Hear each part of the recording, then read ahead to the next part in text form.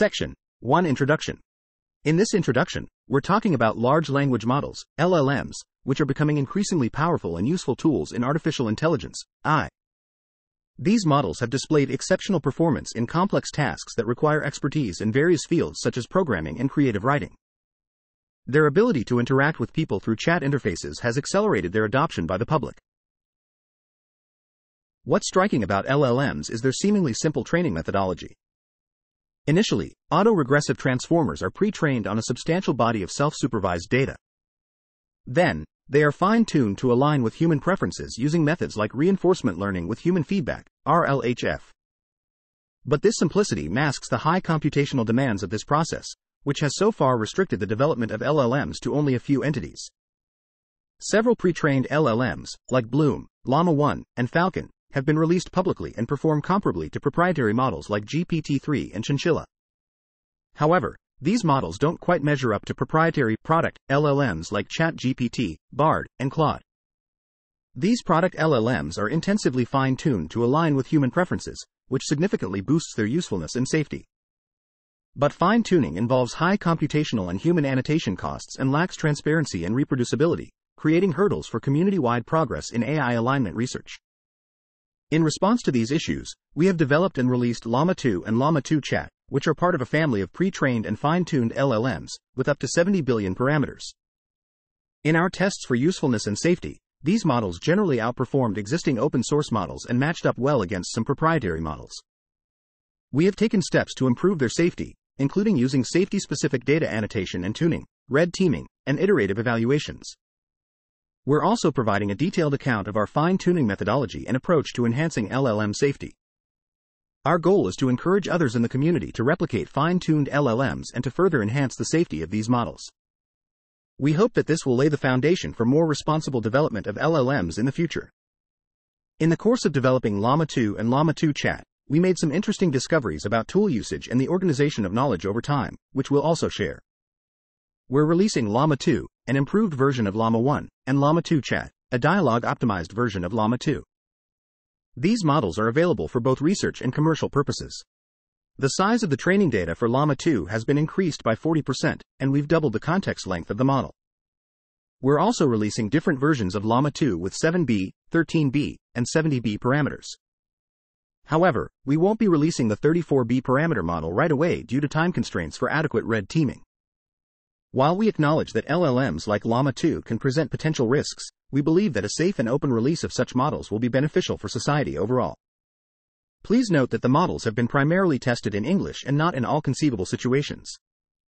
Therefore, we recommend developers to conduct application-specific safety testing and tuning before deploying any applications of Llama 2 Chat. We have provided a responsible use guide and code examples to facilitate the safe use of these models. The following sections of this paper will discuss our pre-training and fine-tuning methodologies, our approach to model safety, observations and insights from our work, related research, and our conclusions. Section Summary. Large language models, LLMs, have become popular AI assistants due to their ability to excel in complex reasoning tasks across various domains. However, the development of LLMs has been limited by high computational requirements and the need for fine-tuning to align with human preferences. In this work, we introduce Llama 2, a family of pre-trained and fine-tuned LLMs that perform well on safety benchmarks and are on par with closed-source models. We also emphasize the importance of safety testing and provide guidelines for responsible deployment of Llama 2 and Llama 2 Chat. Section 2 Pretraining. To construct the latest version of the Llama 2 model family, we built on the pretraining method outlined in a previous research, starting with a well-tuned autoregressive transformer. However, we introduced several modifications to enhance its performance. These alterations involved executing a more thorough data cleansing, revising our data combinations, expanding the training on total tokens by 40%, doubling the context length, and incorporating a mechanism known as Grouped Query Attention, GQA. This latter tool helped us scale up the inference process for larger models. A comparison of the attributes of Llama 1 and Llama 2 models is detailed in the table. In terms of pre-training data, our training set includes a fresh compilation of information from public sources, and importantly, it doesn't involve any data derived from Meta's products or services. We deliberately excluded data from certain websites recognized for hosting an extensive amount of personal details about private citizens. We utilize 2 trillion tokens of data for training, providing a balance between performance and cost. We emphasize the more factual sources in our training set to enhance the model's knowledge base and to minimize the potential for generating false or misleading information. We also carried out several pre-training data investigations to clarify our model's potential abilities and restrictions. The outcomes of these investigations can be found in the specified section of the paper. Turning to the specifics of our training process, we mostly retained the pre-training setup and model architecture from Llama 1. We continued to utilize the standard transformer architecture, and we applied pre-normalization using a technique called RMS norm. We used an activation function called swidlu and implemented rotary positional embeddings, ROP. The key architectural differences in comparison to the Llama 1 model are the extended context length and the use of GQA. A detailed examination of these modifications, alongside experiments to show their significance, can be found in the appendix. Regarding hyperparameters, we trained the model using the Atom W optimizer, with its 2 parameters, commonly referred to as beta 1 and beta 2, set at 0.9 and 0.95 respectively, and another parameter, epsilon, set at 0.00001. We also used a cosine learning rate schedule, warming up over 2,000 steps, and we gradually reduced the final learning rate to 1/10 of the peak learning rate. Furthermore, we applied a weight decay of 0.1 and a gradient clipping of 1.0. A graph illustrating the training loss for Llama 2 using these hyperparameters is presented in Figure A. Section Summary. The new Llama 2 models were created by building upon the pre-training approach used in Llama 1, but with several improvements. These include more robust data cleaning, updated data mixes, training on more tokens, doubling the context length, and using grouped query attention for better inference scalability. The training details involve adopting most of the pre-training settings and model architecture from Llama 1, with some architectural differences such as increased context length and grouped query attention. Section Tokenizer. Our tokenizing system mirrors that used in the Llama 1 project, utilizing a byte-pair encoding (BPE) method with the sentence piece toolkit. Just like in Llama 1, all numerical values are broken down into their individual digits, and bytes are used to disassemble unfamiliar UTF-8 characters. The resulting vocabulary totals 32,000 unique tokens. When it comes to the hardware and environmental impact of our training, let's dive into that. We conducted our preliminary model training on 2 separate clusters, Meta's Research Supercluster, RSC, and our internal production clusters. Both of these are powered by NVIDIA A100s. There are a couple of primary differences between these 2 clusters. The first is the interconnect technology they use. The RSC uses NVIDIA Quantum InfiniBand, whereas our production cluster uses a ROS, RDMA over Converged Ethernet solution, powered by standard Ethernet switches. Both these interconnection technologies can handle a throughput of 200 gigabits per second. The second difference lies in the power consumption per GPU. The RSC's cap is 400 W, while our production clusters is 350 W. These 2 setups allowed us to evaluate the effectiveness of these different types of interconnect for large-scale training. It turns out that ROS, a more affordable commercial interconnect network, scales nearly as well as the more expensive InfiniBand for up to 2,000 GPUs. This makes large-scale training more accessible. When using A100s with ROS and a 350 W power cap, our refined codebase achieved up to 90% of the performance of the RSC, which uses the InfiniBand interconnect and a 400 W power cap. Moving on to the environmental impact of our training process, we calculated the carbon emissions from the pre-training of our Llama 2 models. This was done by considering power consumption estimates for GPU devices and their carbon efficiency. The actual power usage of a GPU can vary depending on its usage, and it's likely different from the thermal design power, TDP, which we used as a rough estimate for GPU power. Please note, our calculations do not include power requirements from other sources, such as interconnects, non-GPU server power consumption, and data center cooling systems. We also didn't factor in the carbon emissions associated with the production of AI hardware like GPUs, which can contribute to the overall carbon footprint. Our computations show that the pre-training of the Llama 2 model family resulted in a certain amount of carbon emissions. The training process involved a total of 3.3 million GPU hours using a 100-80 GB hardware, either with a TDP of 400 W or 350 W. We estimate that the overall emissions from this training were about 539 metric tons of CO2 equivalent. However, all of these emissions were offset through Meta's sustainability program. Additionally, by publicly sharing our models, we can help to reduce future costs and resource usage for other companies, contributing further to global resource savings. Section Summary. The tokenizer used in Llama 2 is the same as Llama 1, employing a byte-pair encoding algorithm with a vocabulary size of 32K tokens. The models were pre-trained on Meta's research supercluster and internal production clusters, using NVIDIA A100s with different interconnect types and power consumption caps. The carbon emissions resulting from the pre-training of Llama 2 models were estimated to be 539 TCO2 EQ, which were fully offset by Meta's sustainability program. Section 2.3 Llama 2 Pre-trained Model Evaluation. In this section, we'll talk about the performance of various pre-trained models, including the Llama 1 and Llama 2 base models, the Mosaic ML Pretrained Transformer (MPT) models, and the Falcon models, as evaluated using our internal library.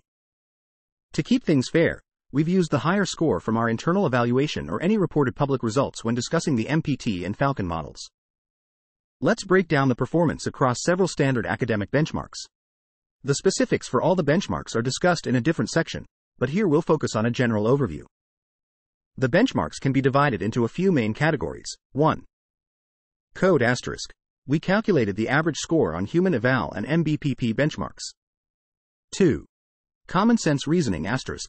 The average was calculated from benchmarks like PIQA, SIQA, Hella Swag, Wino Grande, Arc Easy and Challenge, Open Book QA, and Common Sense QA. We took 7-shot results from Common Sense QA and 0-shot results from all others. 3. World Knowledge asterisk. The 5-shot performance was evaluated on natural questions and trivia QA. 4. Reading comprehension asterisk. For this, we averaged the 0-shot results from Squad, Quack, and Bool Q benchmarks. 5. Math asterisk. We reported the average of the GSM 8K, 8-shot, and Math, 4-shot, benchmarks. 6. Popular aggregated benchmarks asterisk. Here, we included the MMLU, 5-shot, Big Bench Hard, BBH, 3-shot, and AGI Eval, 3 to 5-shot, results. For AGI Eval, only English tasks were considered. Looking at the results, it's evident that the Llama 2 models perform better than the Llama 1 models.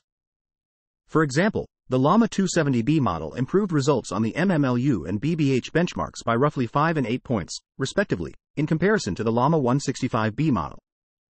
In most categories except code benchmarks, the Llama 27B and 30B models were superior to the corresponding MPT models. Similarly, Llama 27B and 34B outshone Falcon 7B and 40B in all benchmark categories. Additionally, the Llama 270B model surpassed all open source models in performance. We didn't limit our comparison to open source models.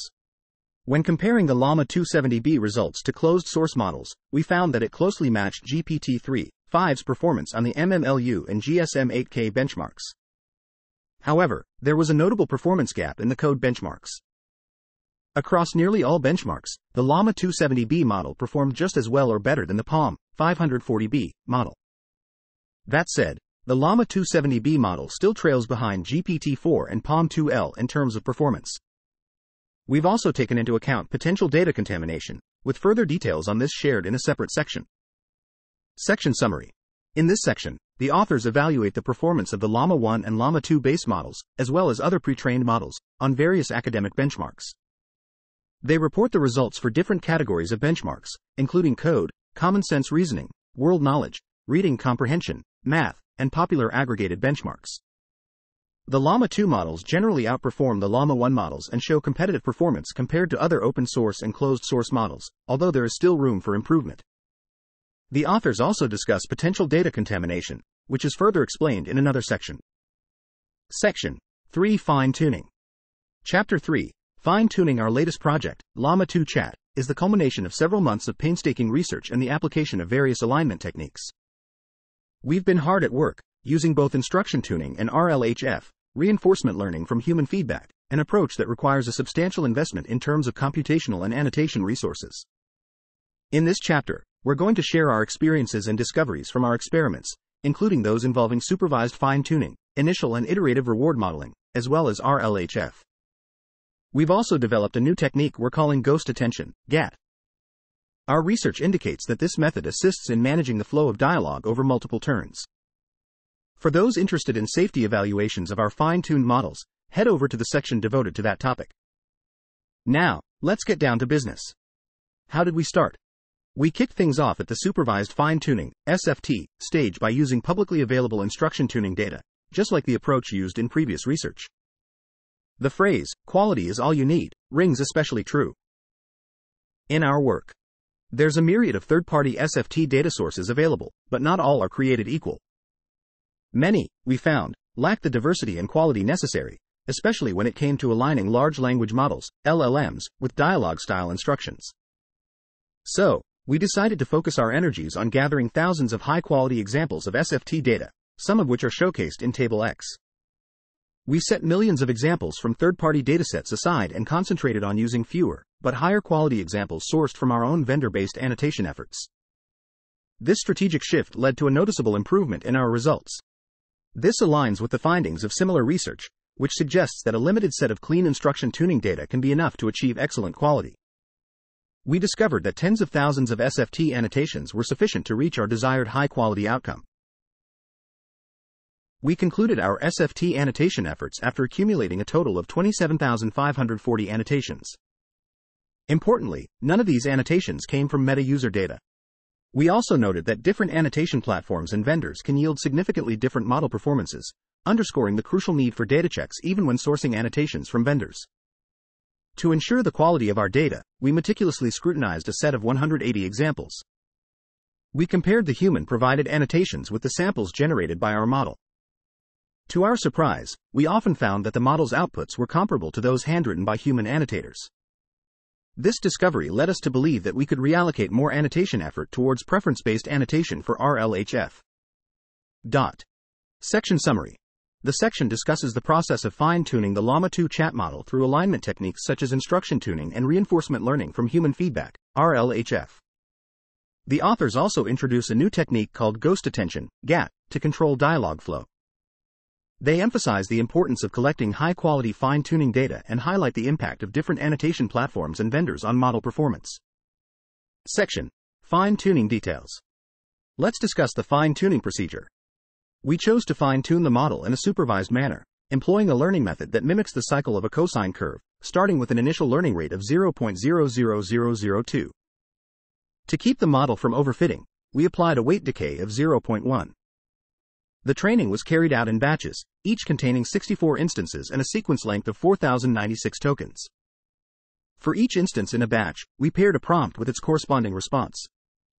To make sure we fully utilize the model's sequence length, we combined all the prompts and responses from the training set, using a special token to distinguish between them. For the optimization goal, we used an autoregressive method, essentially ignoring any losses related to the user prompts. This way, the model only learned from the responses, which is where we concentrated our backward error propagation. The whole process was repeated for 2 full passes or epochs. Next, we enhanced the fine-tuned model with a technique called reinforcement learning with human feedback, RLHF. This process helps the model to better adhere to human instructions and preferences. Here, we collected data representing human preferences by having human annotators choose their preferred model responses from 2 given options. This valuable feedback was then used to train a reward model, which was able to learn from the patterns in these preferences and, in turn, could automate the process of preference decision-making. Finally, we addressed an important aspect of the model, maintaining consistency across multiple dialogue turns. In a conversation, certain instructions must apply to all turns, for example, being concise or impersonating a specific public figure. When we instructed our model, Llama 2 Chat, to follow such guidelines, the model's responses should have consistently adhered to these instructions. However, we found that our initial RLHF models tended to disregard these instructions after a few dialogue exchanges. To counter this, we devised ghost attention, GAT, a straightforward strategy influenced by context distillation. This technique tweaks the fine-tuning data to improve the model's focus across multiple stages, thus enhancing the control over dialogue across multiple turns. Section Summary.